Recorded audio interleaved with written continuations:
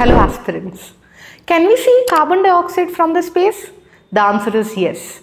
Thanks to the NASA's orbiting Carbon Observatory. Now it was first launched in 2009 where it was a failure. OCO-2 was a successful mission in 2014 where it orbits 14 times per day, measuring the reflected sunlight from the surface where it is used to detect the CO2 emissions that are being present in the atmosphere. Now why it is mattering?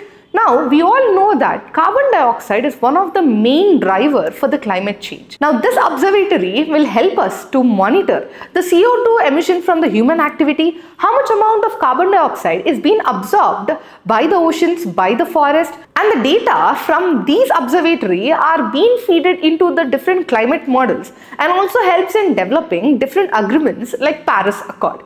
But recently, this OCO-3 was successfully installed in International Space Station by the NASA. But recent development, the Trump administration has been shutting down the system. Many scientists have opposed this, stating that this will affect the climate monitoring of the carbon dioxide and also affects the future policies and framework. For such crisp bites, follow Law Excellence.